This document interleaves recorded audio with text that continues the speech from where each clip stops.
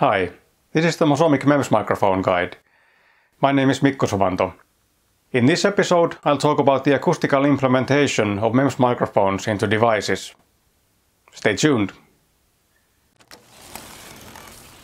This series is sponsored by Innovating Technologies.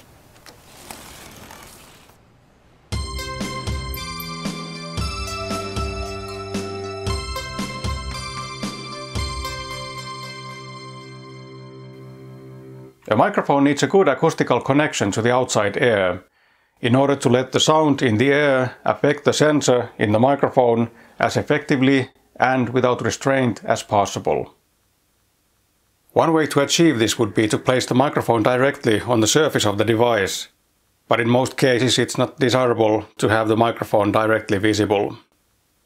First of all, industrial designers in charge of the appearance of the device are not likely to like the look of a microphone. Second, the microphone is more vulnerable if there's nothing to protect it from elements and abuse. Therefore, the microphone is practically always located inside the device covers, and there's a sound channel that starts on the surface of the device and ends at the acoustic sensor. An acoustically sealed channel is practically always the best solution when it comes to the performance and reliability of the capturing system. This means in practice that it's an airtight tube from the surface of the device all the way to the microphone. I'll explain in a minute why it must be airtight. The sound channel can have a drastic effect on the frequency response as well as other parameters of the microphone system. Therefore, the acoustical implementation of a microphone into a device must be done carefully to minimize any negative effects the channel may have.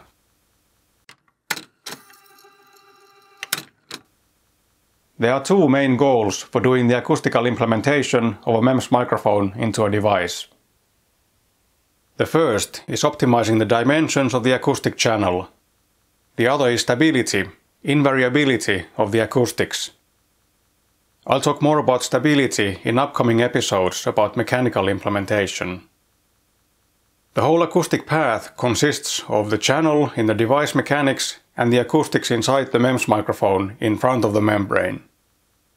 The microphone acoustics in front of the membrane are, in practice, the sound port of the microphone and the front volume.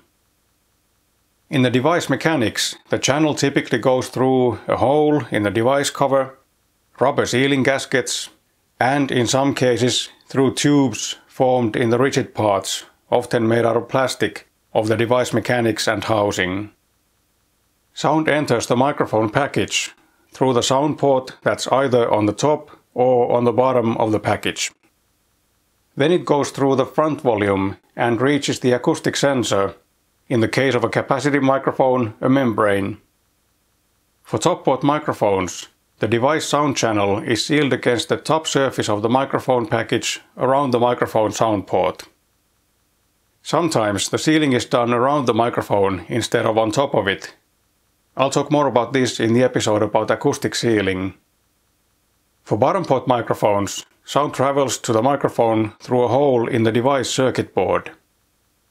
Typically, the microphone is acoustically sealed against the circuit board with a soldered sealing ring around the sound port of the microphone. On the other side of the device circuit board, the sound channel is sealed against the circuit board with a rubber sealing element. Sealing elements enable making acoustically sealed connections between different parts of the sound channel.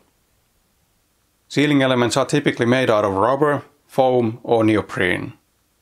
When designing the sealing elements, it's important to make sure that the sound channel cannot be blocked or experience leaks.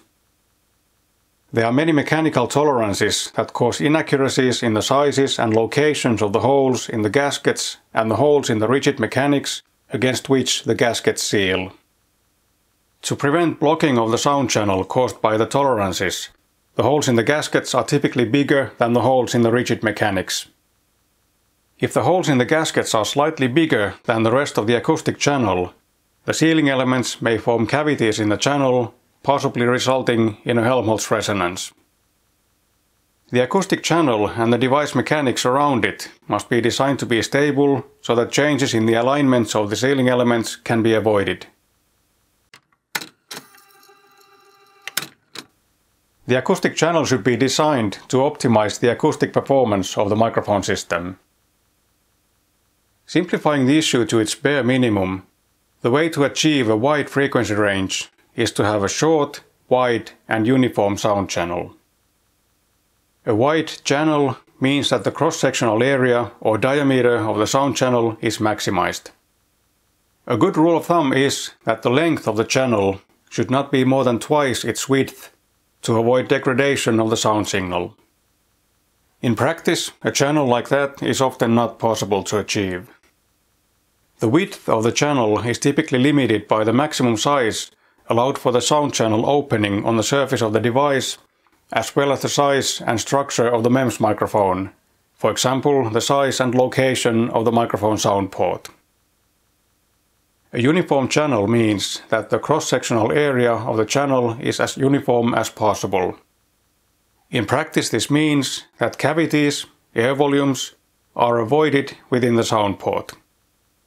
Also, constrictions should be avoided, because cavities and constrictions together can form Helmholtz resonators. Helmholtz resonances should be avoided in order to keep the usable frequency band of the microphone system as wide as possible. However, in many cases, reaching a full audio bandwidth up to 20 kHz is not possible due to compromises in the acoustic channel design caused by limitations in the acoustical and mechanical structure of the device. The acoustics of the microphone itself play a big role in the overall acoustic channel for the microphone. I talked about the acoustics in a MEMS microphone in detail in episode 3. The area of the sound port on the microphone package should be as big as possible so that the port constricts the sound channel as little as possible. Inside the microphone, the front volume is the volume of air inside the microphone package in front of the acoustic sensor element when looking into the microphone through its sound port. If the size of the front volume is so big that it forms a cavity of significant size as compared to the cross-sectional area of the rest of the sound channel, it is likely to cause a Helmholtz resonance. If there's also a cavity in the sound channel within the device mechanics, the effect of the two cavities together can be especially harmful to the frequency response of the system. Other acoustic elements that one can find in a microphone sound channel are meshes and membranes that are used to protect the microphone from contamination, such as dust and liquids. The negative effect of them is that they tend to increase the system noise level a little, depending on the properties of the protective material. They can also be used to improve the acoustics. They can dampen resonances.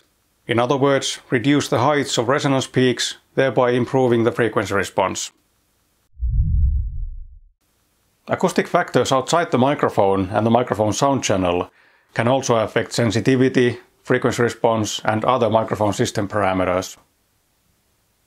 The device housing can affect the frequency response, for example, by boosting higher frequencies. In principle, the sensitivity of the microphone system can double at some frequencies. In practice, the effect depends on a variety of factors, and the actual effect may be difficult to predict. The device housing can also have a significant effect on the directionalities of the microphones built into the device. This depends on the location of the microphone and the mouth of the sound channel on the surface of the device. A mouth of a sound channel at the corner of a device is likely to result in different behavior than a sound port in the middle of a large flat area in the device cover. Typically, housing sizes close or above the wavelength of the received sound are likely to have the biggest impact. For example, the surface area of a normal-sized smartphone with a 6.5-inch display is 158 by 77 mm. 158 mm corresponds to a sound frequency lower than 2.2 kHz. 2.2 kHz isn't that far from 1 kHz, which is often considered to be the middle of the audio band. 77 mm corresponds with about 4.5 kHz. The widths of many smart speakers are similar or bigger than the iPhone XS Max, thereby affecting even lower frequencies than an iPhone. Also, like I mentioned in episode 2, objects near the device can cause acoustic phenomena such as boosting, diffraction, and absorption. Like I mentioned in episode 10, it's typically beneficial if the frequency responses of the microphones in a multi-microphone algorithm system are identical or at least similar. This means that also the sound channels for the microphones should be as identical as possible, assuming that the microphone components in the device are all the same or at least similar. Typically, there are many factors that affect where the microphones can be placed within a device. Therefore, matching parameters such as sound channel lengths may be challenging. If the goal is to capture ultrasound, sound above the human hearing range, 20 kHz, then the whole system must be optimized to enable this. The acoustic sensors in many MEMS microphones are suitable for capturing ultrasound. The sensor elements are small and light, so their acoustic resonance frequencies can be very high, easily tens of kilohertz. The limitations in the frequency responses are typically caused by the acoustics inside the microphone package and the acoustical properties of the device sound channel. The frequency response of a MEMS microphone plotted up to 100 kHz may show two resonances. The first one is the one caused by the device sound channel and the acoustics of the microphone that are parts of the sound channel, membrane, front volume and sound port. The second resonance hump is likely caused by the microphone acoustics behind the membrane, backplate and back volume. The requirements for the acoustic implementation naturally depend on the requirements for their frequency response at the ultrasonic frequencies. Typically, frequencies beyond 50 kHz are not used. Some systems use speakers and microphones already available in devices for ultrasonic or near ultrasonic purposes. In this case, the highest frequencies are typically below 20 kHz, so they're ultrasound only in the sense that most people can't hear them. When a microphone is implemented into a device with a sound channel in front of it, the first resonance may end up lying below or at the ultrasonic frequencies that the system is meant to capture. However, in many cases, ultrasonic applications are functionally separate from the audio frequency applications, so it's not necessary to have a continuous flat frequency response up to the ultrasonic frequencies. The acoustic system can be designed so that the used ultrasonic frequency band lies at a frequency range above the first resonance, where the response can be quite flat.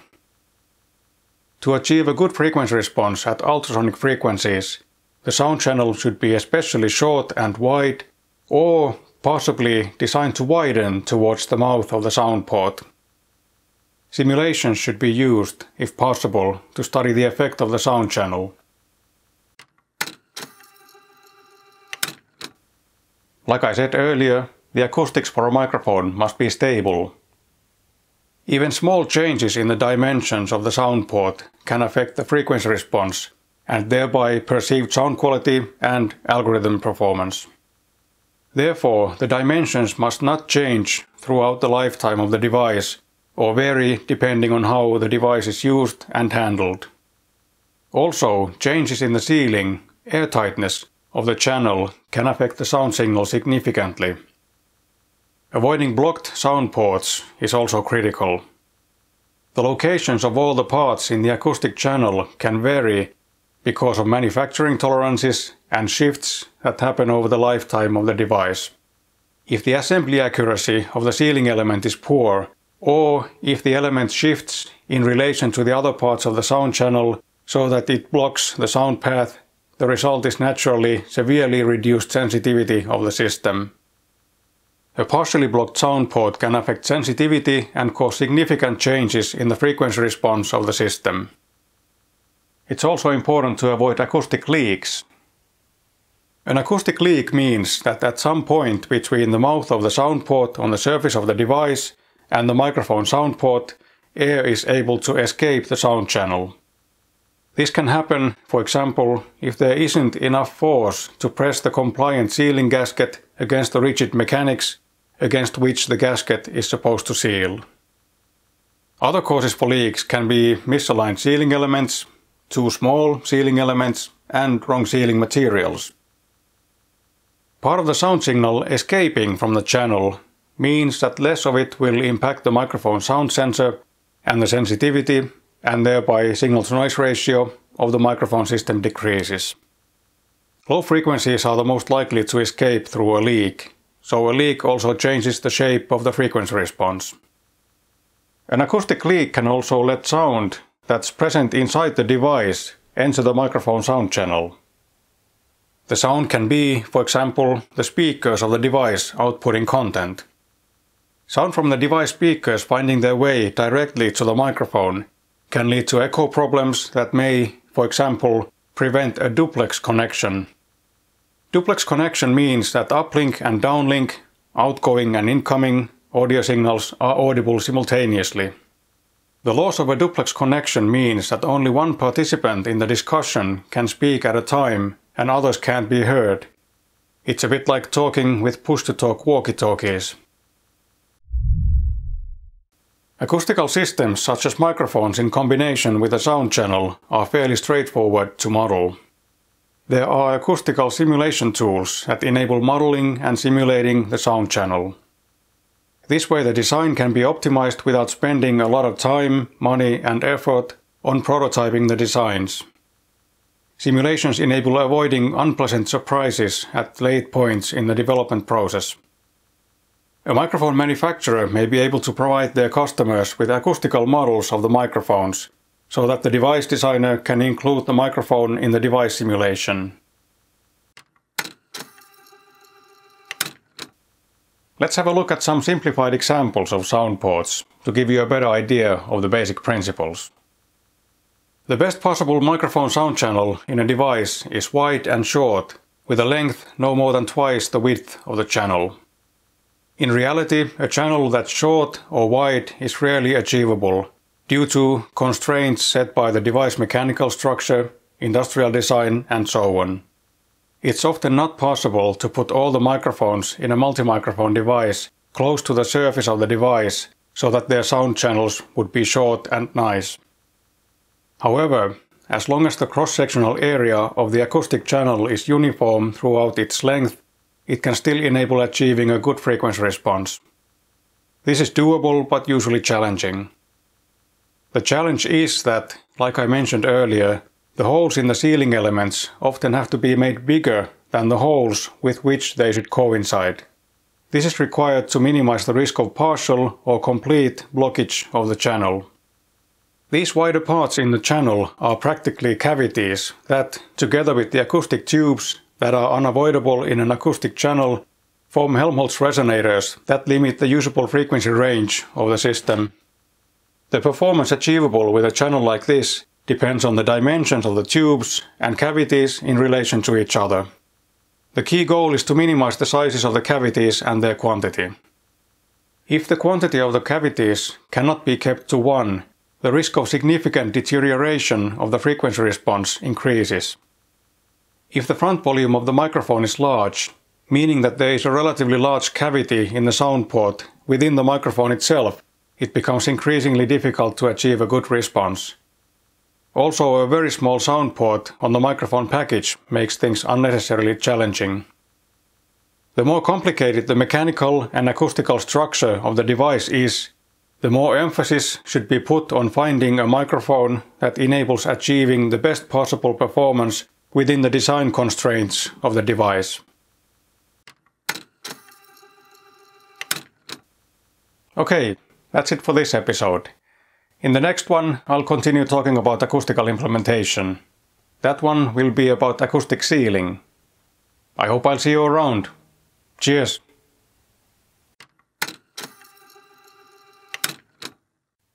If you have any comments or questions, write them down in the comments below and I'll do my best to answer them. You can also contact me online or on social media. If you like what you saw here, give a like for the video and subscribe to the MOSOMIC channel. That way you help me reach more people and thereby create more content. If you need more in-depth microphone training than what you saw here, contact me and we can arrange it. The training can be adapted to suit any interests and skill levels, and the customer can choose the location and duration of the course. MOSOMIC provides also consultation services in all things related to MEMS microphones.